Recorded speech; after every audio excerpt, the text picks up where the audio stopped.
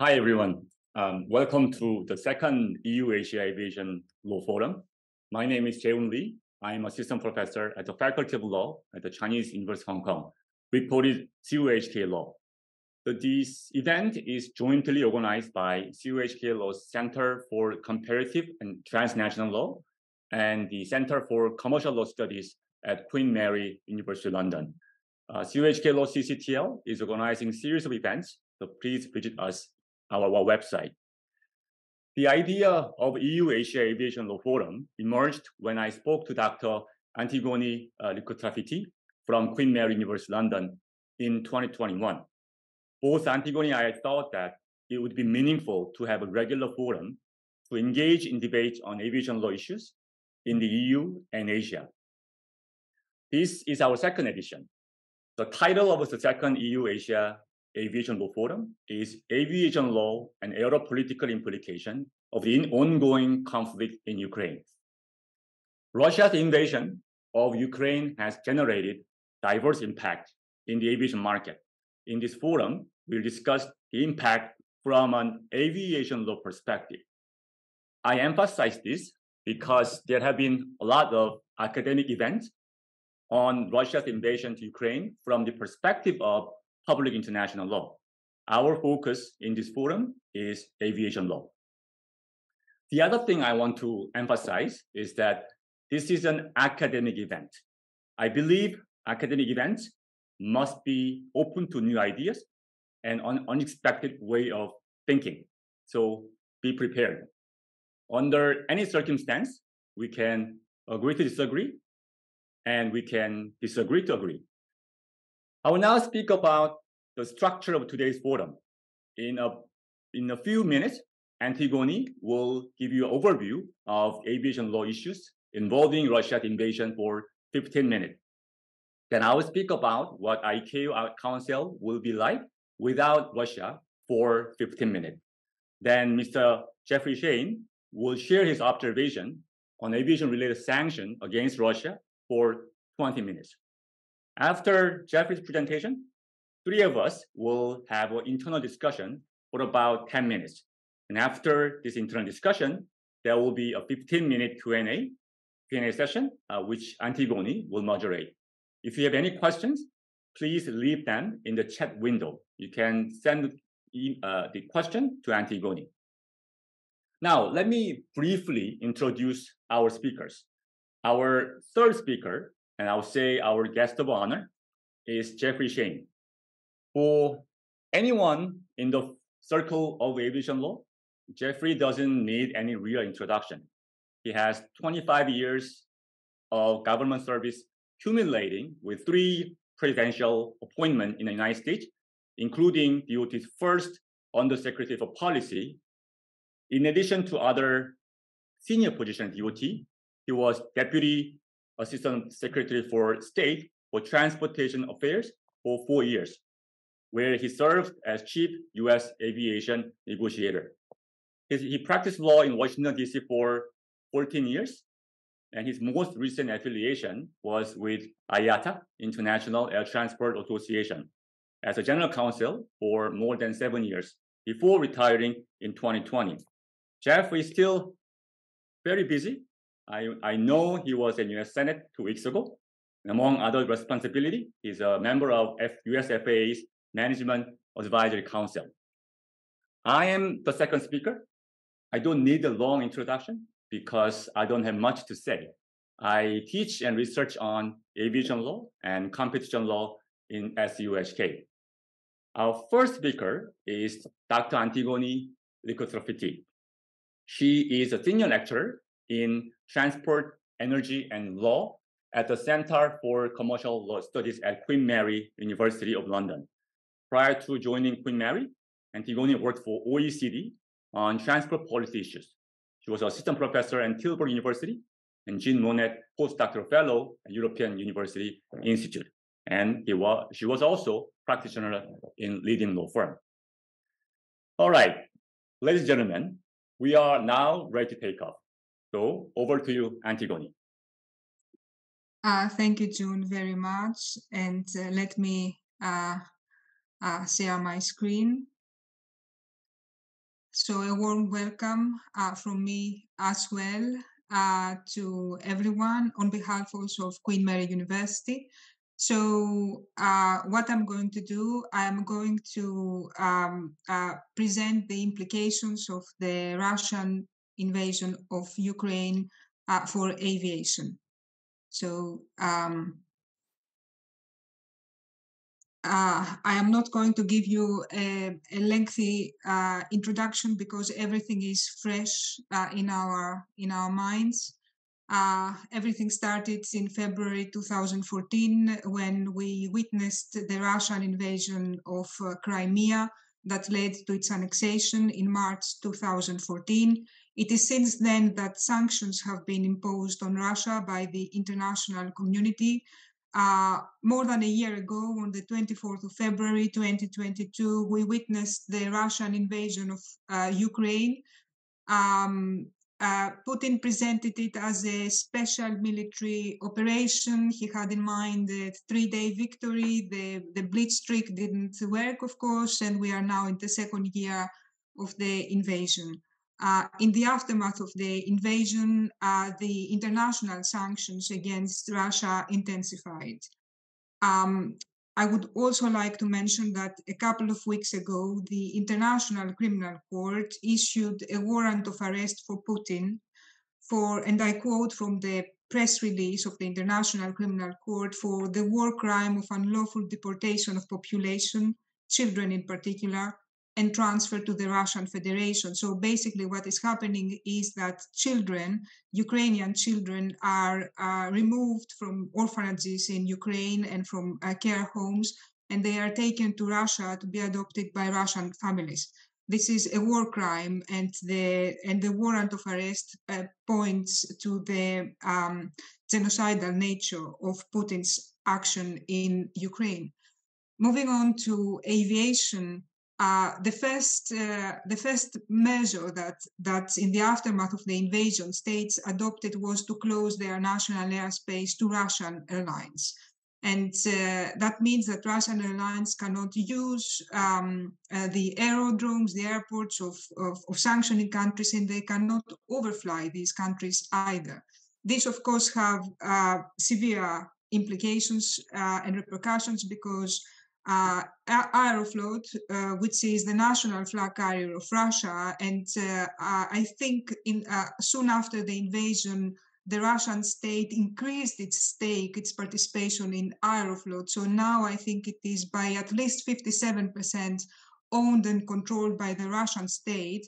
So Aeroflot used to be a member of the SkyTeam Alliance, but its alliance membership has been suspended after the invasion, which means that Aeroflot cannot co-share with other airlines. Moreover, its content, so Aeroflot fares have been removed from global distribution systems, from Sabre, Amadeus. So when we book our tickets via an online travel agent, Expedia, for example, Opodo, Kayak, etc., Aeroflot's fares do not appear there. So Aeroflot cannot co-share with another airline, cannot enter into blocked space arrangements, etc. If somebody wants to fly with Aeroflot, they can only book their ticket on the website of Aeroflot. Another sanction that was imposed on Russia was the ban on export of aircraft. So manufacturers, Airbus, Boeing, Bombardier, Embraer, they cannot sell aircraft to Russia. Original equipment manufacturers, they cannot sell, they cannot supply, transfer aircraft parts to Russian airlines. And of course, to comply with this measure, what leasing companies did, what lessors did, and I should mention here that 44% of Russia's commercial fleet belongs to foreign lessors. So Russian airlines do not own the aircraft, they lease them from foreign lessors, and these foreign lessors, they are mainly in Ireland and in Bermuda, where the aircraft are registered. So what happened when the sanctions were imposed was that the lessors, to comply with the sanctions, terminated the leasing agreements and asked for the aircraft back. They asked for repossession of the aircraft. Another measure that was imposed was a prohibition on repair maintenance and financial services to Russia. No technical maintenance offered to Russia, no repairs, no advice, even verbal forms of communication. If you look at the EU regulation, even verbal form of communication and advice to Russia has been prohibited, no training, no knowledge transfer. And of course, there is cannibalization of aircraft in Russia at the moment, given that they cannot get the spare parts from the manufacturer, from original equipment manufacturers. They cannibalize aircraft, these leased aircraft that they have illegally appropriated for spare parts. Now, Kremlin's response to the sanctions, well, you can imagine tit-for-tat retaliation. Russia closed its airspace to airlines from sanctioning countries, so they cannot overfly Russia and they cannot land anywhere in Russia. Moreover, a law was passed, a decree was passed, obliging Russian airlines that have leased aircraft from foreign lessors not to return the aircraft. So Russian airlines are not allowed to return the aircraft to the lessors. The aircraft, as a matter of this decree, they must remain in Russia. This is a violation of the Chicago Convention, because the Chicago Convention provides that an aircraft cannot have a dual registration, cannot have two nationalities. These aircraft have been registered mainly in Ireland and in Bermuda. They have not been deregistered from these registries. And what happened in Russia is that they were registered on the Russian registry without prior deregistration from the Bermudan and the Irish registry. And this is in stark violation of public international law. Now, we are talking about approximately 515 aircraft worth $10 billion US. Now, what are the implications of the sanctions for aviation? Well, you can think easily of some implications. Obviously, the Ukrainian airlines are the ones that have suffered the most, given that the Ukrainian airspace is closed to civilian flights, has been closed from the outset, from day one of the invasion. And obviously, airlines with an exposure to the Ukrainian market have been most affected. There are competition issues in that airlines from sanctioning countries, they cannot overfly Russia, and so they take long detours around Russia to reach their final destination, whereas airlines from non-sanctioning countries, they can overfly Russia, and so there is an asymmetry there. These long detours obviously have implications and repercussions. They entail increased fuel consumption, and fuel accounts for 40% approximately of an airline's operating costs. We experience fuel fluctuations in the price of the fuel over time. So this is also another parameter. Increased fuel consumption entails increased emissions. There is a time penalty that passengers and airlines have to pay. For example, before the invasion, a direct flight from London to Japan would take 11 hours. Now a direct flight takes at least 13 hours and 35 minutes. Right, so there is a time penalty, there is passenger inconvenience. From an air traffic management point of view, accommodating the demand, and especially now that China has reopened, there is a demand for air transportation, increased demand for air transportation. So it's a challenge for air traffic management, for air navigation service providers to accommodate the demand within narrow air corridors, and from a safety also perspective, there are challenges there to address.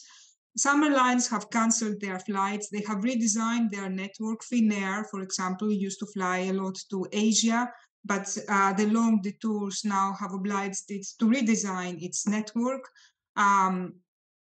Airport slots, you know that the airlines do not own the slots. They have grandfathering rights. So it's the use it or lose it principle. Unless an airline uses the slots, it cannot keep them for the next season. So airlines that used to fly to Russia a lot and to utilize slots for this purpose, they have to find other uses now for these slots. So they have to start operating on different destinations. They are calling upon slot facilitators to be reasonable and accommodating, but slots are an issue. This is just the tip of the iceberg. I think a very critical implication concerns safety. I mentioned before that Russia, Kremlin forced the re-registration in Russia of leased aircraft. And this is in stark violation of the Chicago Convention. The Chicago Convention prohibits the dual registration of aircraft. An aircraft can only have one nationality, and this is the nationality of the country where it is registered. And it is this country that issues the aircraft's certificate of airworthiness. Without this certificate of airworthiness, an aircraft cannot fly. Now these aircraft, and also the country where the aircraft is registered, issues also the radio station license, which is one of the documents that an aircraft must always have on board. Now these aircraft that have been re-registered in Russia without prior deregistration from the Bermudan and the Irish registries, they carry invalid certificates and licenses on board, and there are safety considerations. Indeed, ICAO, that has a universal safety oversight audit program, has expressed its concerns to Russia. Russia didn't address ICAO's significant safety concern, and thereafter ICAO informed its member states, its 193 member states. So think, for example, what happens if an aircraft overflies Russia and needs a technical landing for whatever reason, for refueling, for maintenance? What sort of spare parts can it get in Russia? What sort of repairs, what sort of technical maintenance services are offered? So there are very important safety issues. And final word, I want to mention a few things about insurance, because as I mentioned, the foreign lessors asked to comply with the sanctions, terminated the lease agreements, and they asked for the aircraft back. But the Russian airlines didn't return them. They didn't return them because also there is that decree in Russia that prevents them from returning them. So what the lessors did, they claimed under the insurance. They claimed under the insurance, but the insurers refused to pay. So there are lawsuits now in Ireland, in the United Kingdom, and in the United States. Now, Kremlin asked the Russian airlines that have leased aircraft from foreign lessors to purchase the aircraft, and they pledged $4 billion from the National Wealth Fund. So they said, we will buy the aircraft, we will purchase them. Just Russian airlines just ask the lessors to purchase the aircraft. But of course, accepting that offer amounts to violation of the sanctions. So if the lessor gets the money, they would have violated the sanctions, and this entails penalties, severe penalties. So somebody can go to jail, for example. Now, the lessees, the Russian airlines, they have stated that they would return the aircraft if they could obtain government authorization. So they say, well, we are in between a rock and a hard place. What can we do? But even if they were to return the aircraft, what's the marketability of such aircraft? Would you lease an aircraft if you knew an aircraft with uncertain maintenance record, for example? And there are complex issues that the courts have to resolve. For example, is the aircraft a total loss? Because this is what the lessors claim, that they have lost the aircraft. Actual total loss, constructive total loss, have the lessors been irretrievably deprived of possession of the aircraft? was there any cover? If there is a total loss, when did it happen? After the termination of the agreement? And if yes, was there any cover at that point? So going forward, most likely what we will experience, what the industry will experience, will be higher insurance premiums. So it will become more expensive for airlines to purchase war risk insurance, all risk insurance. So there will be socialization of losses. And obviously, this will be reflected in airfares and their rates. And I will stop there. I wish what you see in the picture, and I will hand over to my colleague who will talk to us about governance issues within ICAO in the aftermath of Russia's ousting from the Council. June, over to you. Thank you, Antigoni. Thank you very much for your insightful presentation as well as on-time performance. So I will do the same. I'll do my presentation on time, which is 15 minutes. Let me share my slide. Okay, so the angle I'm going to discuss in this 15-minute presentation is the ICAO Council without Russia. This is what happened pretty recently, the last year. Then I'll explain that how it's going to affect aviation market, aviation governance. So for those of you who are not too familiar with aviation, I will start very slow, which is a function of ICAO Council, and then what the membership, who are the members of ICAO Council since ICAO was formed 1947, and what happened last General Assembly, and then what are the short-term, long-term effects, and then I'll conclude with a few words. So what happened? Again, for those of you who don't know anything about aviation, particularly ICAO, International Civil Aviation Organization, that's one of UN's special agencies responsible for aviation. One of the first page in this website, I think there's something was added after the Secretary General, new Secretary General joined ICAO, emphasized that ICAO is not a global regulator. International organization is not a global regulator. He emphasized that he don't have much power. It's really up to the states. So ICAO is not international aviation regulator. It's a lot of powers are stemming from the state that ICAO emphasizes.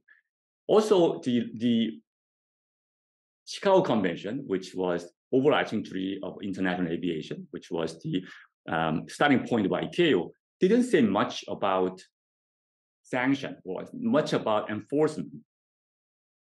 But what happened last year at 41st General Assembly, we could learn that there are other ways to show some muscle kind of enforcement indirectly. So there are two things happen with regard to Russia. First one was Assembly Resolution 4012. It's an inflection of convention, Chicago Convention by Russian Federation. A lot of things Antigoni mentioned in the previous presentation kind of repeated that. So violation of Article 1 of Chicago Convention, violation of Article 18 Chicago Convention, which is dual registration, among others. So this Assembly Resolution identified the key issues that Russia violated in international aviation law. The other thing, what might be most significant, was the election. So Russia lost its seat in the Council. So and then I'm going to talk about detail later. So what is Council? Again, those were not, the ICAO Council is one of the three bodies in ICAO, Council, Assembly, Secretariat, and it has various powers, various functions. One is administrative function. This one is not too different from any international organization. So you have management, the function. What's interesting is a second and third. So for the administrative function, I'm not going into detail. Chicago Convention Article 54, 55 deal with mandatory function of Council and permissive function of Council. So as an organization, Council is dealing with what needs to be done. So these are 55, 54. Unique things about ICAO Council is its law-making function. So ICAO, the 54 said ICAO Council shall adopt international standard and recommended practice.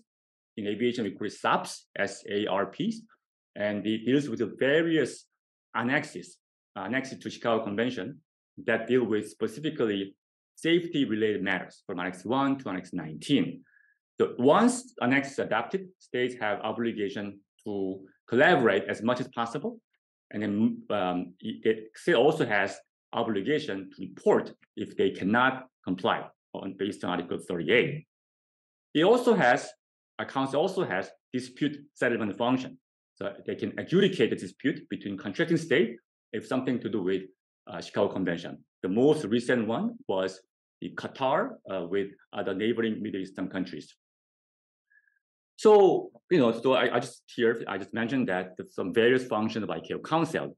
Here, I want to bring up more about political angle. What I'm saying political is, who are the big country, powerful countries in ICAO? There is the clause, Article 50, which is composition election of council. The council was formed from the very beginning of ICAO, and in Chicago Convention 50, Article 50, it says that it shall composed of 21 contracting states elected by assembly.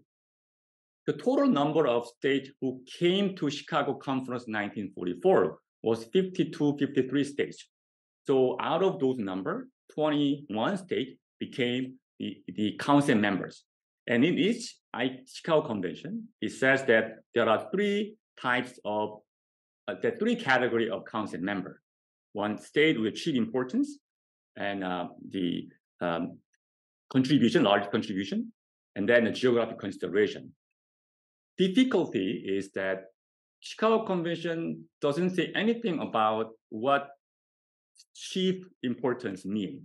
Does it mean the total volume of traffic? Does it mean the largest territory? So it doesn't say anything. So because it doesn't offer any guidance how to determine which states are of chief importance, eventually it's more about state political judgment. So there's no objective benchmark, there's no guidance. So each state, based on their political judgment, they vote for council members. So the very first council members as follows. There are 21 states, the part 1, part 2, part 3. So 8, 7, 6 states were members of those council. As you see, I'm going to show the several slides very quickly, but the idea is that as the total number of ICAO the states, Chicago Convention signatory increase, number of council increase as well. So from 21 to 27, it's largely because in this time, a lot of decolonization. So the number of states increased. So based on that, the number of council also increased.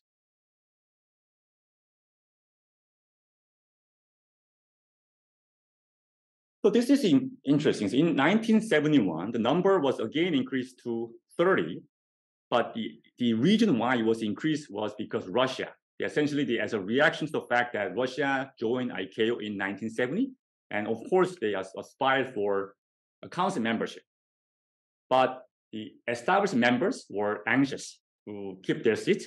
So best way to do it, best way to avoid it, increase it. So from the 9 to 10. So from 27 states to 30 states became council members. Similar thing happens in 1980, this time with China. So further, because China wanted to be a council members, and they joined the part 2. And similar reaction by established members. They were so anxious to keep their own seat. Then one way to avoid it, increase it. So number of council members increased from 30 to 33. These two, the structure almost remained unchanged, but now the most recent one was 36. So this is current number of ICAO member states. And from 2004, this categorization, 11 states for part 1, 12 states for part 2, 13 states part 3 remains unchanged.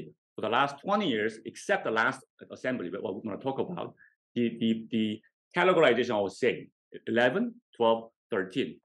One of the assembly was actually precised by our next speaker, Jeffrey Shane. He was the president of the council, the assembly here.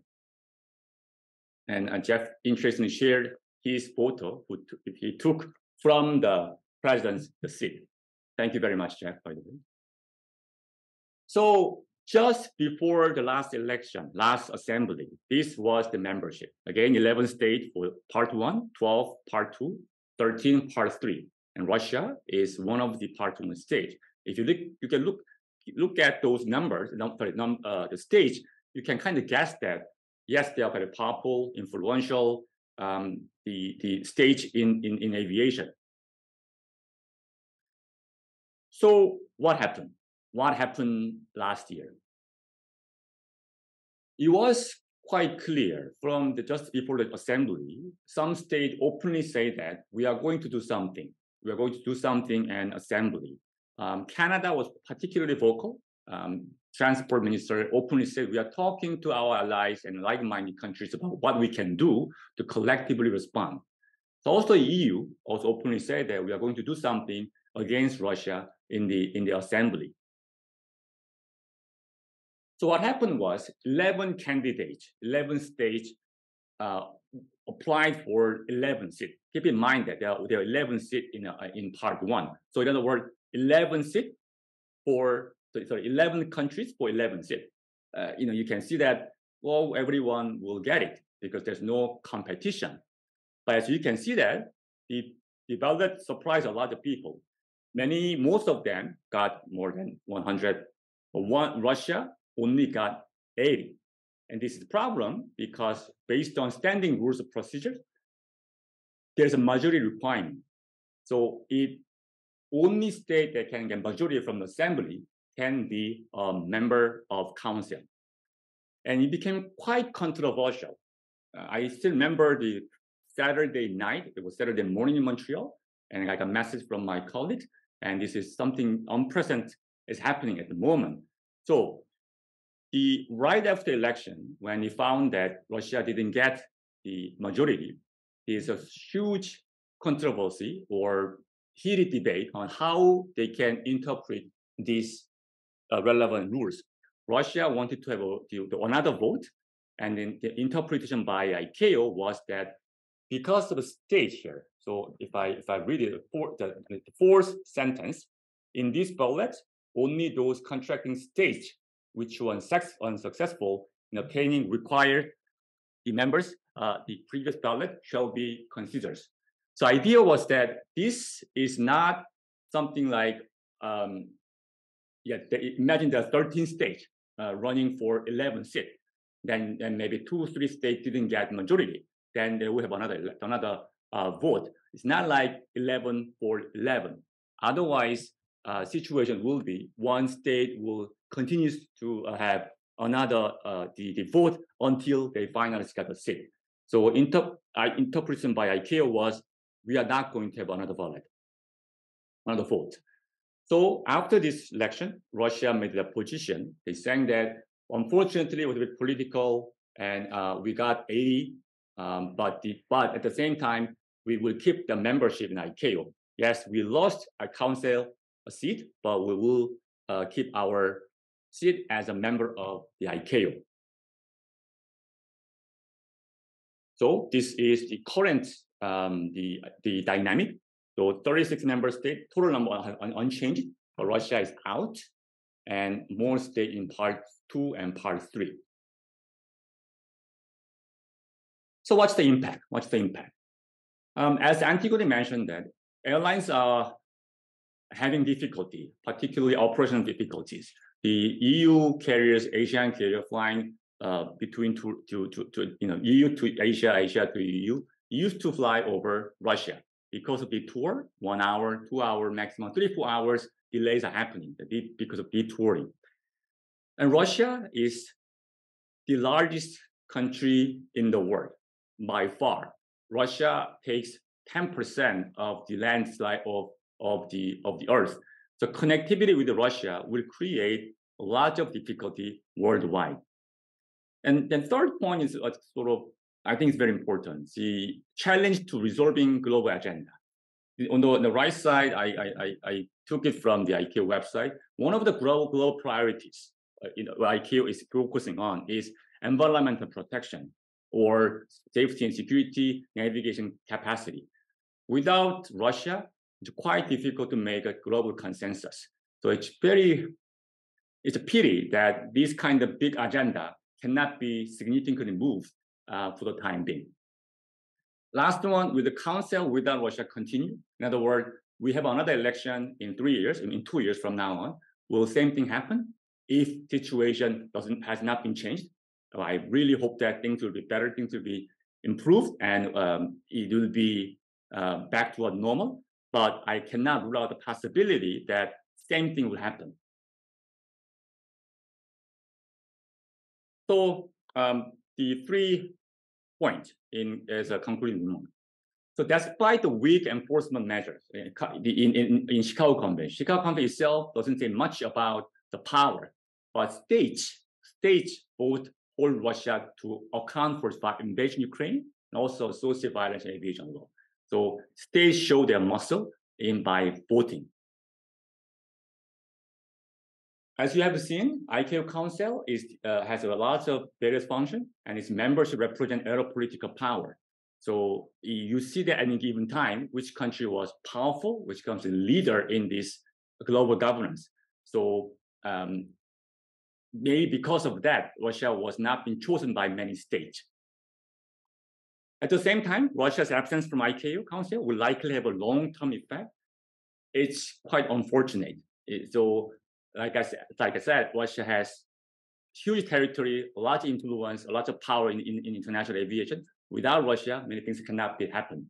I hope that things will be better anytime soon. Thank you. Now over to our third speaker, Jeff Shane. Thank you, June.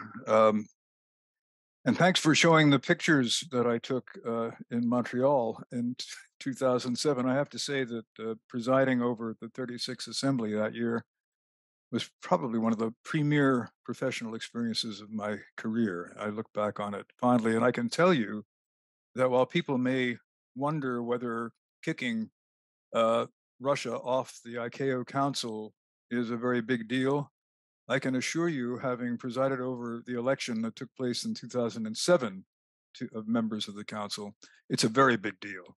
And I wasn't in Montreal for this last year, but I have no doubt that it was high drama in the hall, as it should have been. So I was very pleased to see that result. I'm a little bit nervous because I'm not an academic, and I'm sharing the screen with 2 scholars. It's with some trepidation that I speak with you today, but I'll try to do my best. I'm delighted to be joining you in this webinar, and I'm certainly grateful for the invitation. I'm afraid my position on economic sanctions is likely to be a bit controversial. For a host of reasons that I will explain, I don't think economic sanctions should be imposed on the air transport sector. Before explaining why I think that, please understand that I am not arguing against economic sanctions generally. When a country departs from commonly accepted international norms to the detriment of its own people or other people, it's entirely appropriate for other nations to express their objections through a suspension of normal commercial relations. I will confess to having become fairly skeptical over the years regarding the actual effectiveness of those measures. Just think how much has not changed in places like North Korea, Iran, even Cuba, which has been subject to US sanctions forever, and others, despite years of punishing restrictions. That's probably beside the point. When a country does something as monstrous and as barbaric as what Russia has done in Ukraine, the world has to react. Still, I maintain that civil aviation is the one sector that should be carved out of economic sanctions, and for reasons that are mostly unique to the air transport sector. It's a position that is based on a lot of personal experience, for which reason I just want to tell you a few stories. And I'm sorry there are no slides to go with them. You will have seen that I am billed, as you've heard, as a former general counsel at IATA, the International Air Transport Association, and that's true enough. But as June Lee said, before that, I had a long career in the US government, both at the Department of Transportation and the Department of State, our foreign ministry. It was through my work in government that my skepticism about sanctions began to emerge. My first exposure to the impact on aviation of economic sanctions was in 1980 in Beijing. I was working at our Department of Transportation, DOT, and I was serving as the lawyer on an American delegation that went to China to negotiate a new bilateral air transport agreement, something the two countries hadn't had for 30 years at that time.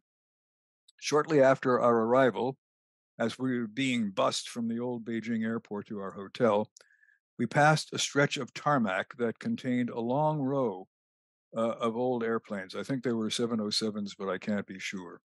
Some were missing engines, some were missing their wings, some were missing their tails and landing gear. For years prior to the normalization of relations with the United States, China's national airline, CAAC at the time, had had difficulty acquiring new aircraft or even spare parts. In order to maintain some semblance of national air service, it seemed clear that CAAC had been cannibalizing some aircraft in order to keep others flying. A lot of people in China, therefore, had been flying for years on airplanes whose airworthiness was probably not at the standard we would expect or hope for. They didn't enjoy anything like the safety of flight that we take for granted today. I didn't say anything or do anything at the time. Things were already improving rapidly in China, but the image of those sad, chopped up airplanes stayed with me for a long time. And I have to say, after listening to Antigoni Lykotrafiti's presentation, I'm wondering whether visitors to Russia in a few years may begin to see a similar image of Aeroflot's airplanes.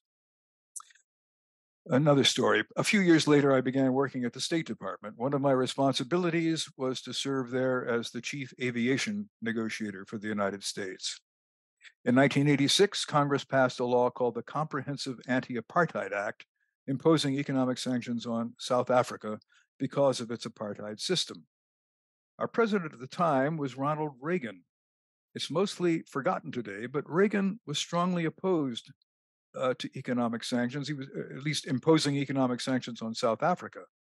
When the law was first enacted, he actually nullified it through a veto. Now, the US Constitution allows Congress to override a presidential veto if enough votes are available, and that is in fact what they did. But Reagan's statement after the law was passed over his objections was interesting.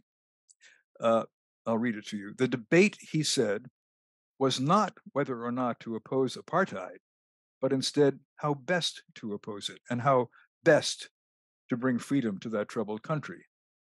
He continued, punitive sanctions, I believe, are not the best course of action. They hurt the very people they are intended to help. This law will not solve the serious problems that plague that country.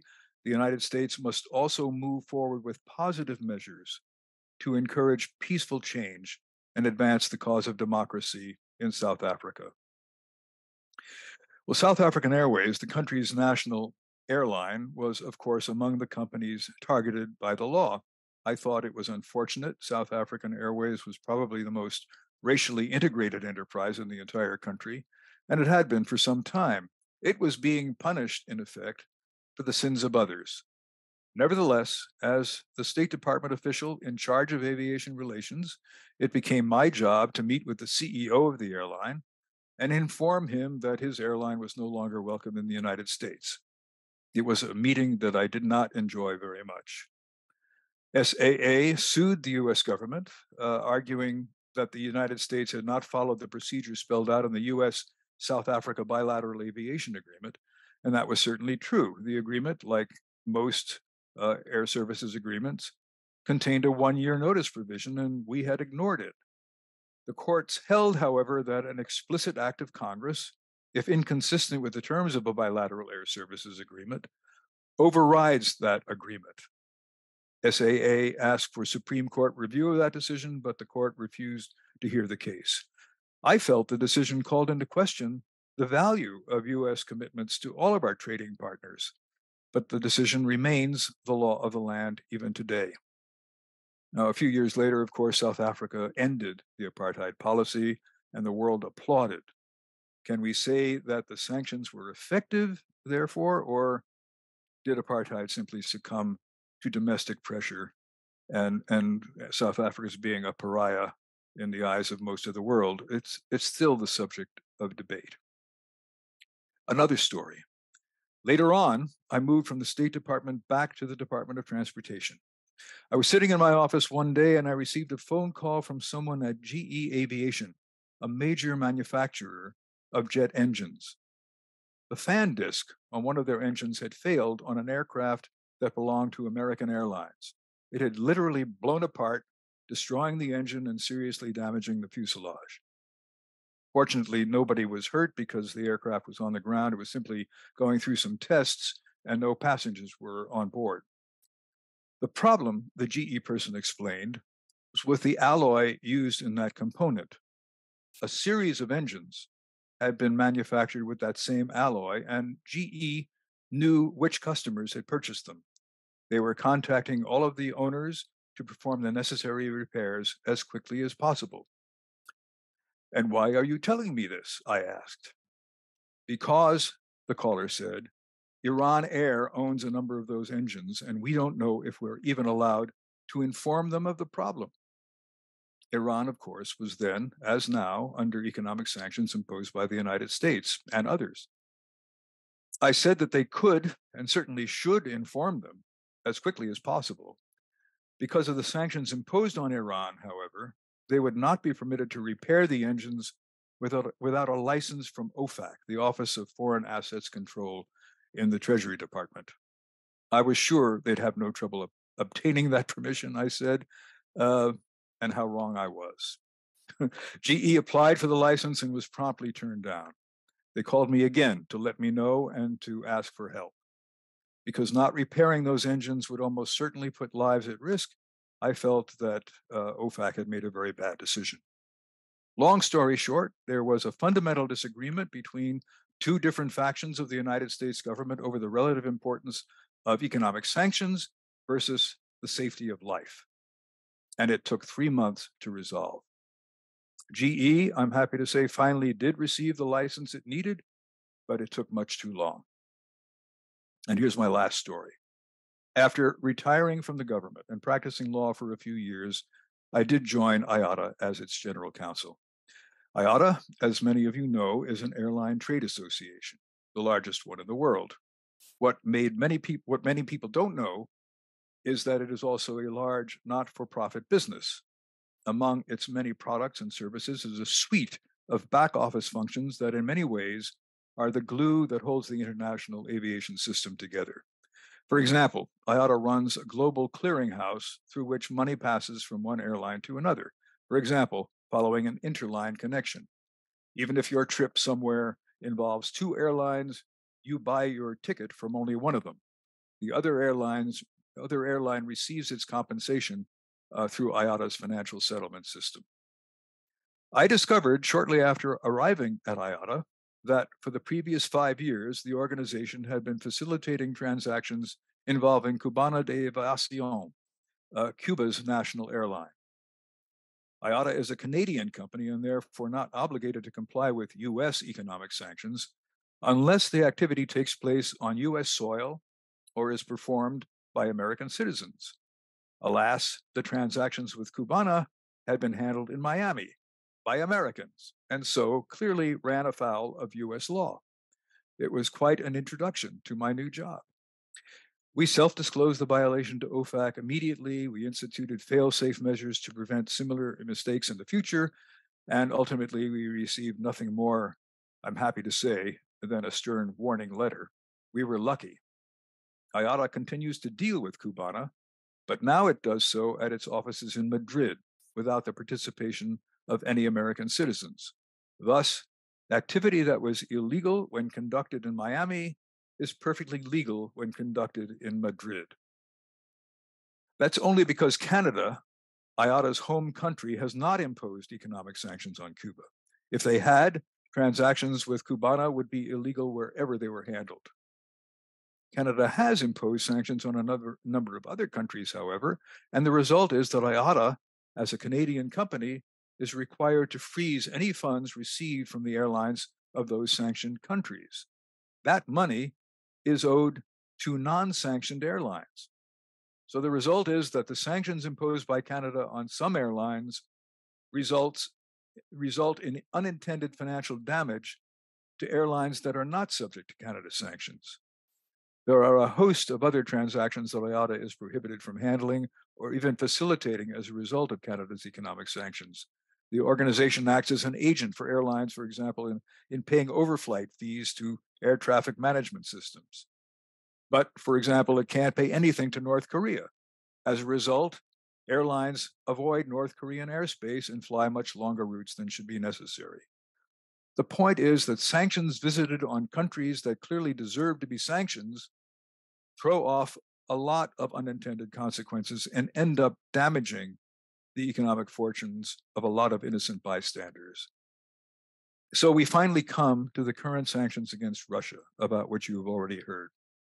Allow me just to talk about the US experience briefly, because it's the one I'm most familiar with, and it perfectly illustrates the points I'm making about the unintended consequences of sanctions when applied to aviation. As you have heard from Dr. Lykotrafiti, immediately following Russia's invasion of Ukraine, the United States banned Russian aircraft from US airspace. Russia predictably took retaliatory action and prohibited US aircraft from entering its airspace. As a result, US airlines traveling between the US and Asia have to fly much longer routes and burn much more fuel than would otherwise be the case. Passengers have to pay the airlines more for less, for slower flights than they would otherwise enjoy. But the problems experienced by airlines don't stop there. Again, as you have heard, some of their foreign competitors in US-Asia markets are not required by their governments to avoid Russian airspace, and therefore they are able to continue flying the most efficient routes. I'm thinking of Air India, for example, or airlines from China. The sanctions imposed by the US government, therefore, have the effect of placing US airlines at a very serious competitive disadvantage. The US carriers have been complaining to the US government about this development, and it will be interesting to see what, if anything, the US government does in response. You've already heard, again, from Dr. Lykotrafiti about the other adverse consequences of the sanctions suffered by entities that have done no wrong, notably the owners and lessors of aircraft that have been effectively seized by Russia without compensation. And again, the sanctions do prevent the owners of these aircraft from accepting the payment that some Russian entities have offered. Also, because Russian airlines will have difficulty obtaining new aircraft or spare parts for their existing fleet, safety is likely to be compromised. We can look forward again to the cannibalization of airplanes like the cannibalization we saw taking place in China back before 1980. Let me just close at this point by quickly summing up why I think there are good reasons for exempting airlines from the requirements of economic sanctions. First, I don't think governments should be in the business of reducing the safety of flight, even within countries they otherwise sanctions. The lives of even more innocent people should not be put at risk by economic sanctions.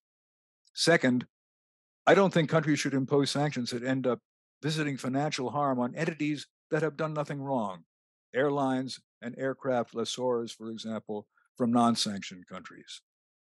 Third, I don't think countries should impose sanctions that require their airlines to fly unnecessarily long routes, thereby inconveniencing passengers, producing more carbon that would otherwise be necessary, and putting their own airlines at a serious competitive disadvantage.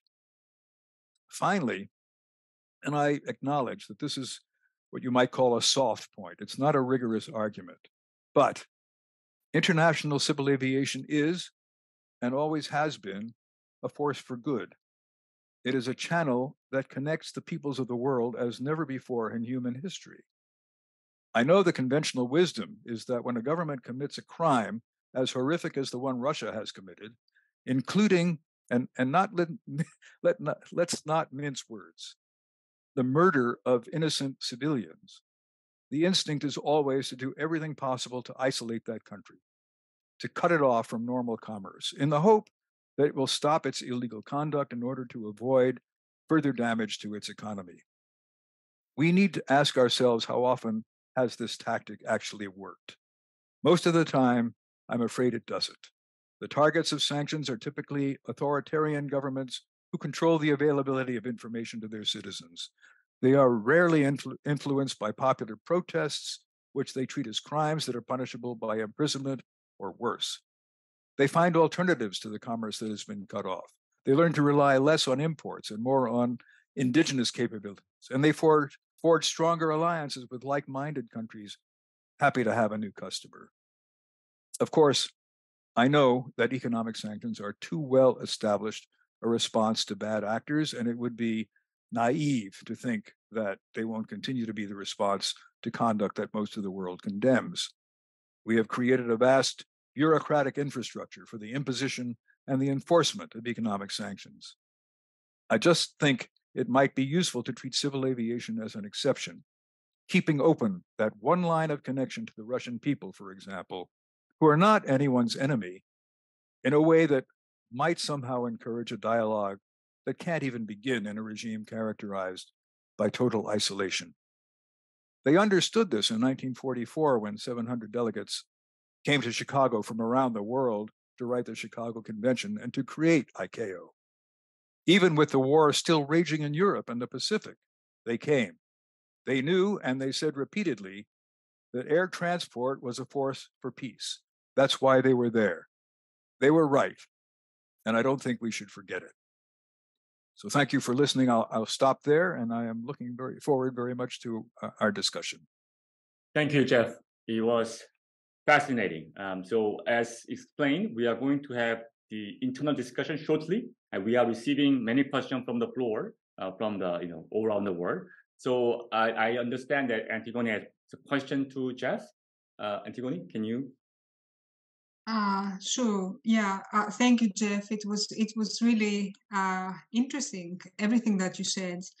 I admit I don't have your experience, and I am a believer in sanctions. So I would like to challenge you a little bit there on this idea that aviation should be carved out of the economic sanctions imposed on Russia. First of all, I believe that economic sanctions have a logic. And if we start carving out sectors from the sanctions, we are undermining the whole scheme. Also, you mentioned that aviation is special. This is what I also used to believe when I started, when I wrote my PhD dissertation. I think I had written therein that aviation is special, it has its peculiarities, and therefore sector-specific regulation is justified. We need sector-specific rules. Horizontal rules are not good enough. Then when I started teaching, I started reading my students' dissertations, and they would say, if they focused, for example, on the telecoms industry, they would say telecoms is special. And we must adopt, regulators must adopt sector-specific rules. And then I read another dissertation on sports, on the sports industry. And the student had mentioned, well, the sports industry is special. It has special characteristics, and we need sector-specific rules. And so the regulators started adopting sector-specific rules, but now we have moved back to horizontal rules that apply across the board. So I'm wondering, if we start carving out sectors of the economy from the economic sanctions, aren't we removing from our arsenal a very powerful weapon? Well, that's a good question, and I understand. I understand the reasons why you would question carving out a sanction, carving out a sector from sanctions. I would only ask, when you say if you carve out aviation, it will undermine the effect of the sanctions. My question would be, how would we know? In order to find out that you've undermined the sanctions, you have to assume that the sanctions are having an effect that you're undermining. And the question is whether or not you are. As I said earlier, I am very skeptical about the extent to which those sanctions are effective.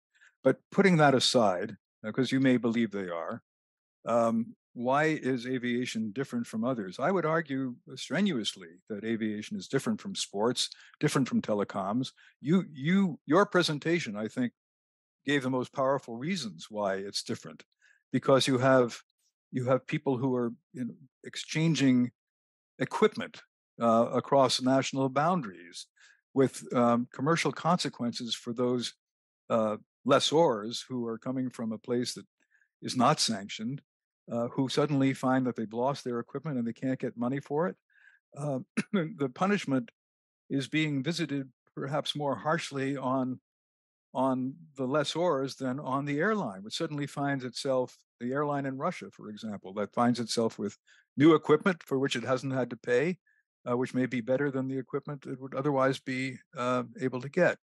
So it just seems to me that there is a complete confusion about what the effect of the sanctions is going to be, and those who impose sanctions seem unimpressed by the financial harm visited on their own citizens or their own companies or the companies or citizens of other innocent states.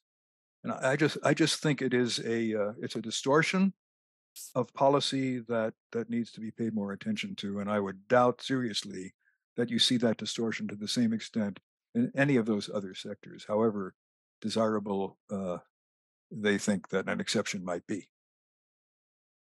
Okay, thank you, Jeff. So I have a question. I have a question to Antigoni. Thank Yeah. So Antigoni, so you covered the angle. I mean, you touched on various framework on aviation, and we actually so far we focused on multilateral governance.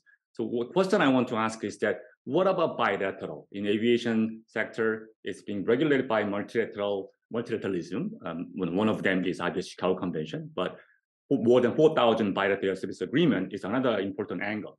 So can you explain that any implication on air service agreement in terms of Russia's invasion? So like Russia with other countries with their air service agreement.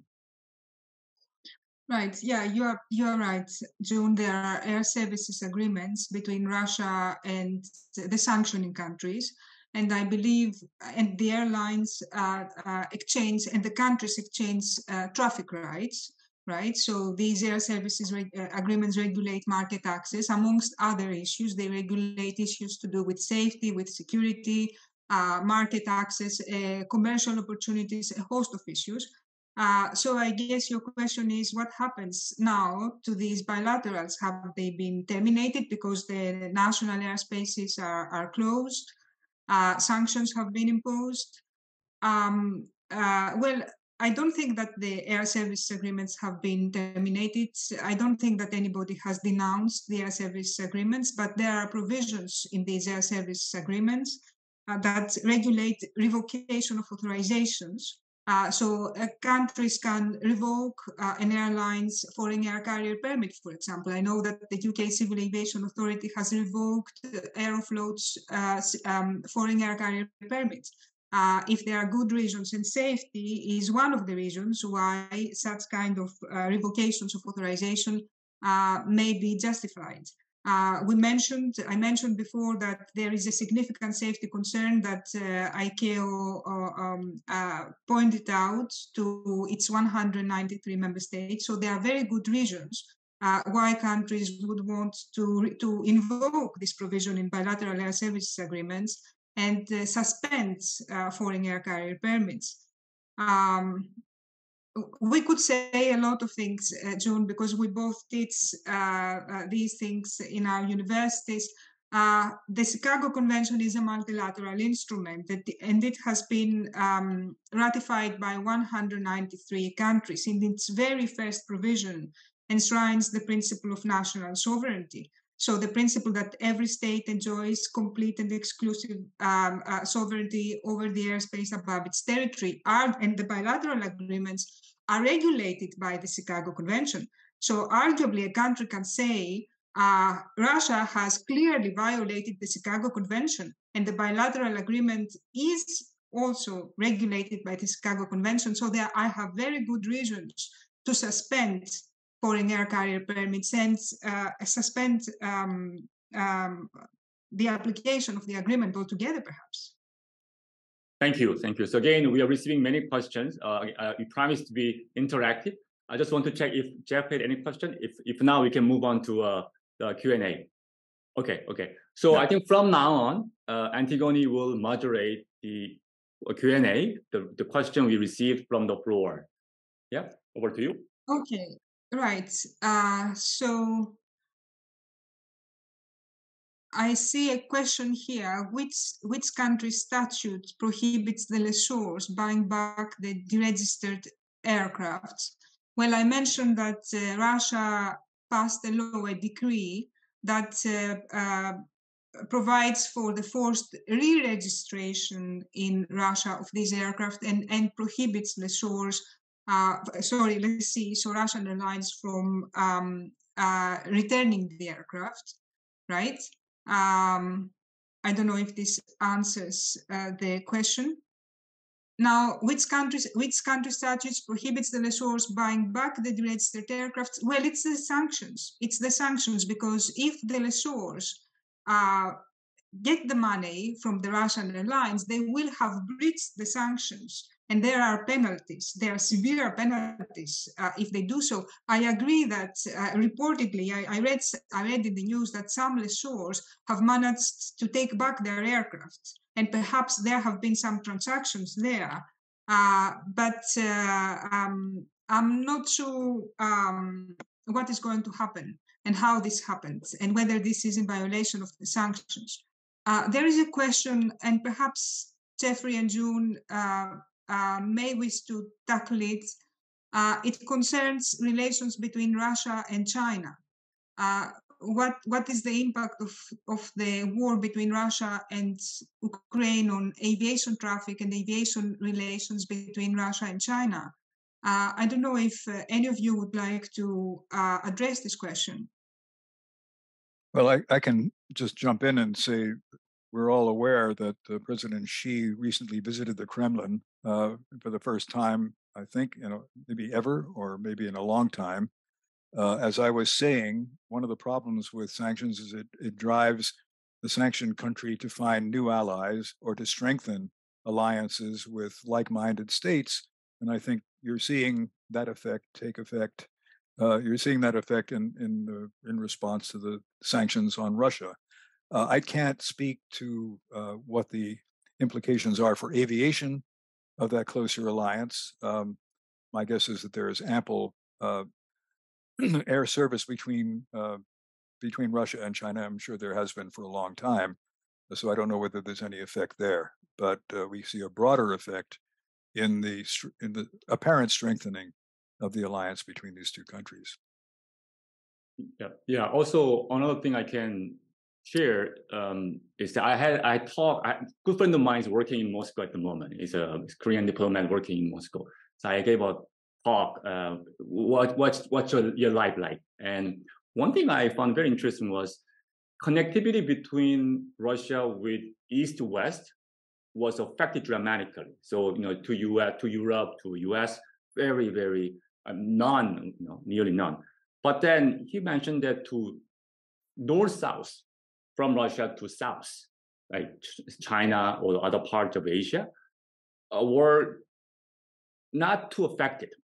And then it is important for Russia for the supply chain because of those connectivity between south. They can provide sort of the supply chain they needed. So this relationship between Russia and China, of course, with much broader, the issues are here. So I can't really talk about that. But for the aviation perspective, definitely Russia-China relationship has been closer, intensified in this the Ukraine crisis. Right, thank you both. And there is a question about Aeroflot in particular.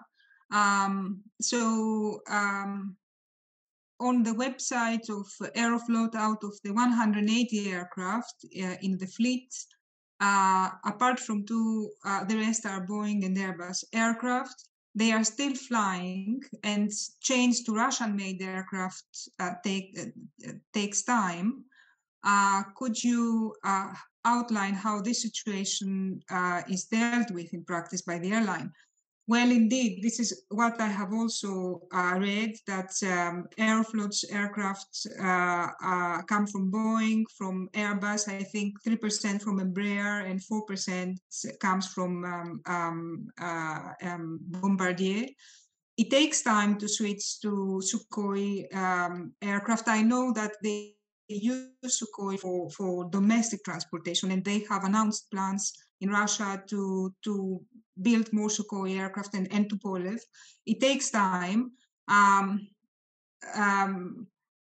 the airline deals with this situation? Well, I think they are stuck with the aircraft they have, and they cannot even repair them. So I see a deterioration really of the quality of the fleets. And in any case, their route network is severely curtailed due to the sanctions. So they fly domestically and they fly to specific destinations internationally. So it's a blow for the airline. Another question here. I took a flight last month from New York to Hong Kong by the major airline in Hong Kong. A note from the flight path it flew through the eastern part of Russia for the polar route. So is the airspace in Russia sort of separate into flying zone and no flying zone? Right, a polar route, and whether in Russia there is a flying zone and a no-flying zone. This is what I have read as well, that there are specific zones within which foreign airlines can fly and within which foreign airlines cannot fly. I don't know if any of the, if Jeffrey or June would like to add more to this answer. That sounds like a technical question about air traffic management in Russia. Excuse me, and I don't think I can. I would think that was always the case. The question now is whether or not U.S. and other airlines from some of the sanctioning countries can use any of those zones, and the answer is no. They have to go around completely. I suppose if it was Cathay, I'm not sure. Maybe you know whether Cathay is. I don't think Cathay is observing the sanctions, so there's no reason to think that flight would have been any different. That's what the U.S. airlines are complaining about. They have difficulty competing effectively with airlines that can fly much more efficiently over Russian airspace than they are allowed to do. Perhaps I could say here that, for example, Japan has imposed its own sanctions, and it has prohibited, it hasn't, Russian airspace is not close to Japanese airlines, but Japan has prohibited payments into Russia.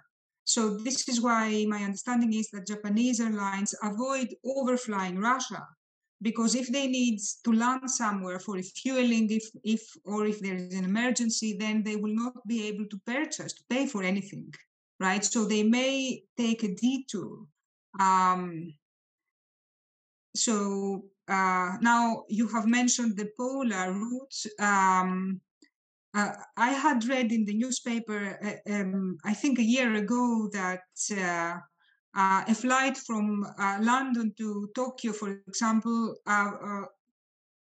which used to take 11 hours before the sanctions, can take 16 hours if the polar route is followed. So if the airline goes up to Scotland, overflies Iceland, Greenland, Arctic Canada, Alaska, Pacific Ocean, and then Japan, 16 hours, right? And then at some point when you overfly the Pacific, you also lose a day en route because there is the international date line. So a lot of inconvenience, much inconvenience for the passengers. Now let's see what else are attendees asking. Any points of view on impacts on aviation global data harmonization? Global data harmonization, I'm wondering whether you mean the global distribution systems, whether this question points to the digital divide. I'm not at all sure. I don't know, Jeffrey, June, are you able to, offer any view on the impact on the aviation global data harmonization? I'm not sure I can. I know that certainly the Russian airlines are kicked out of the global distribution systems that they were participating in before. But that doesn't sound like a response to the question very specifically. I think if we're talking about harmonization of data, I don't. It's an interesting question, but I don't really have an answer.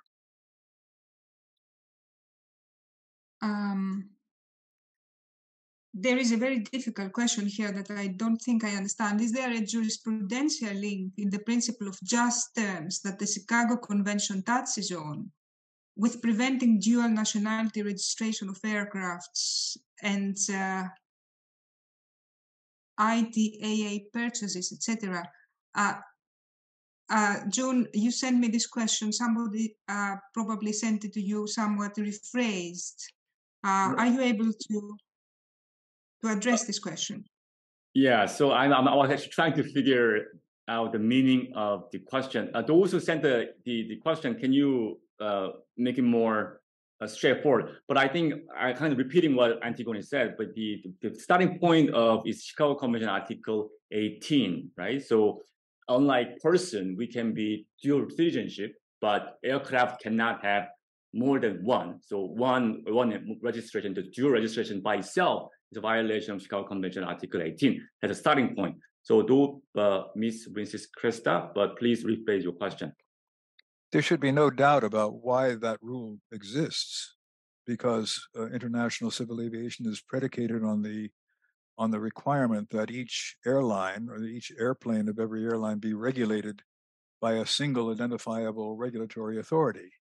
You can't have it divided between two, which would be the case with dual registration.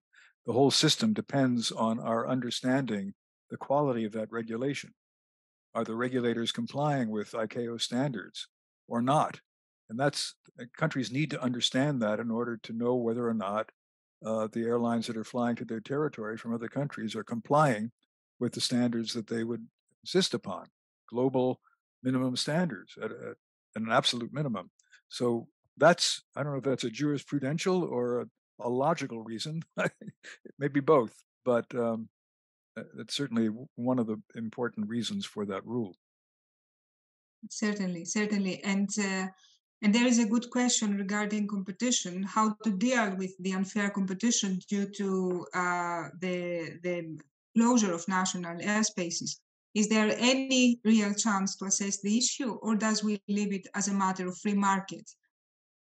What do we do about competition distortions and the unlevel playing field that is created due to these asymmetries?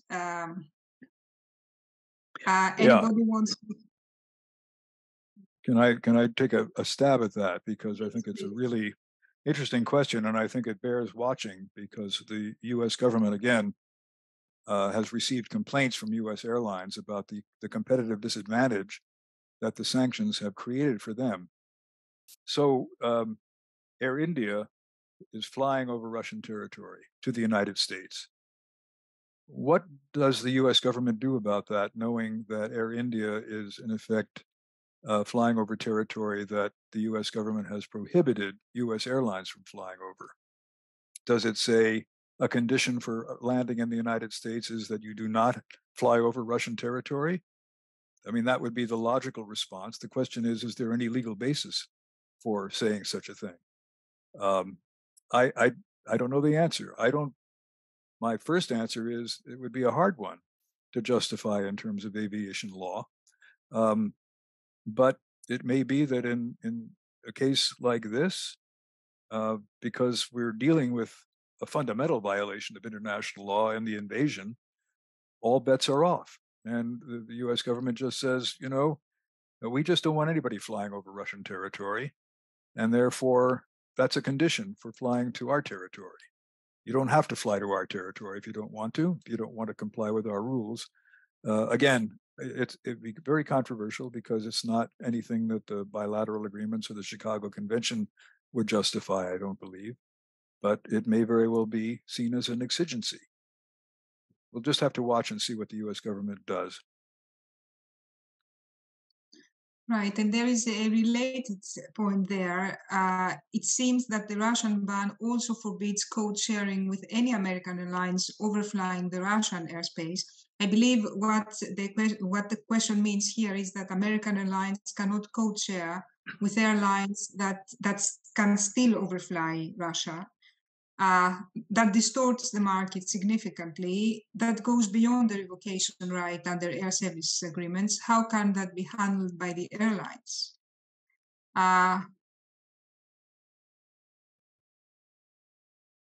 The prohibition, if I can just jump in, the prohibition simply prohibits the airline from carrying a passenger that began or bought its ticket from a U.S. carrier, I think. We had a recent case involving Virgin Atlantic, which code shared with Delta Airlines and carried Delta passengers, people carrying Delta tickets over Iran, which Delta is not allowed to do. If Delta is not allowed to do it, it's not allowed to sell tickets that involve that transportation over Iran. And I think that would be exactly how it works in the case of Russia. Right, and there is something which is called secondary sanctions. So to strengthen, I believe, the force of the economic sanctions, what states could do later would be to impose secondary sanctions on countries that do business with Russia, and perhaps the ripple effect will reach aviation. And I know that Jeffrey doesn't even want to think about it. I cannot see any other question. No, I see one. From a legal perspective, will force de majeure allegations solve the problem? Force majeure, I don't really know what you mean. Yeah, we have an invasion, as Jeffrey mentioned, all bets are off. So I'm sure these arguments are going to be utilized, not least by Russia. But I'm not going to offer here any legal arguments to Russia. I know that we are being recorded, so I wouldn't elaborate. I wouldn't amplify. Antigoni, I have a question. Can I ask a question to Jeffrey? So, Jeffrey, because you're more familiar with sort of long-term sanction, you talked about South Africa, Iran, the Cuba as well. So of course, there's no crystal ball. There's no crystal ball here. But can you share your view that how this sanction will end eventually? The sanction against Russia, and of course, is affected by a lot of external factors. But sanction against Russia in this aviation the field, do you have any sort of prediction that how it's going to end in the end? Well, I think by a satisfactory resolution of the conflict between Russia and Ukraine. And what the details of that are, of course, I can't begin to predict. It's not just the invasion that began last year or 2021. It's the annexation of of Crimea, and I just don't know, what might be on the table. The question is whether or not the parties agree that the conflict is settled. And I suppose once there's that agreement, if Ukraine is satisfied with the outcome, then there'd be no continuing reason to maintain sanctions on Russia. And just quick follow-up question. So when you gave example of South Africa, so when they fixed it, how quickly the world react? I mean, as soon as they finished, then they just sanctions ended? Oh, almost immediately. The law listed a bunch of conditions that had to be met in order for the sanctions to be withdrawn, and they had been met. And so almost immediately the sanctions were withdrawn. Again, I'm not entirely sure whether the sanctions were the reason why they met those conditions. There were lots of other reasons for South Africa to abandon that policy. As I say, it's just a matter of debate even today as to whether the sanctions were really responsible for the change.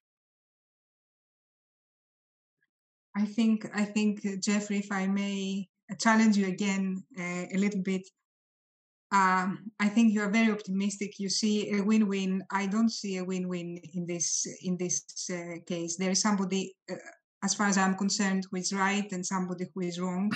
So the outcome will be win-lose. And I think the win-win outcome would be to liberate not only Ukraine, but also Russia from Putin's tyranny. So I think this will take longer. And perhaps the sanctions will be in place for much longer. I certainly do not wish so, but I certainly fear it. No, I understand your point. I just think as a matter of international law, if there is no conflict as a technical matter because the two sides have signed an accord of some kind that ends the conflict, what would be the legal basis for continuing the economic sanctions, even if it's not what we would regard as a satisfactory outcome in the great scheme of things? Right. If there is an accord, but to get there, I think it will take time and pain. No, I agree with you. I don't think this is going to happen anytime soon. Just as none of the other sanctions have gone away anytime soon, they're still there. It's a very difficult situation. And by the way, even though I make arguments about exempting aviation from global economic sanctions, I don't expect that it will ever happen. I am really just making a logical argument from my perspective of my experience and from the experience that so many innocent bystanders, again, are having right now as a result of the imposition of sanctions on Russia. Thank you, Jeffrey. And June, I think we have tackled all the questions. I don't know if you would like to pose another question yourself or Jeffrey, or any remarks that you would like to make. No, this is like I said at the beginning, this is an academic event. I really wanted to set the stage that we can agree to disagree. You can disagree to agree, and there are many issues that we cannot agree for sure. But I think received the question from the floor in different angle. So I'm glad that we had a relatively interactive session. But as always, only arrival is on-time performance. So we are going to arrive very soon. So yeah, I'm happy for that. Thank you, June. So I guess it's time to close the webinar. I would like to thank Jeffrey Sain for taking the time to talk to us today and to share his insights with us. Jeffrey is an expert in the true sense of the words in aviation. He understands aviation. He knows aviation inside out. So it has been an honor to have you with us, Jeffrey. Thank you very much. Thank you to my good friend June at the Chinese University of Hong Kong, who is the architect of the EU-Asia Aviation Law Forum and the driving force behind today's events and behind all of the joint activities, everything that we do together. Thank you, June. And I would like also to thank our attendees all over the world.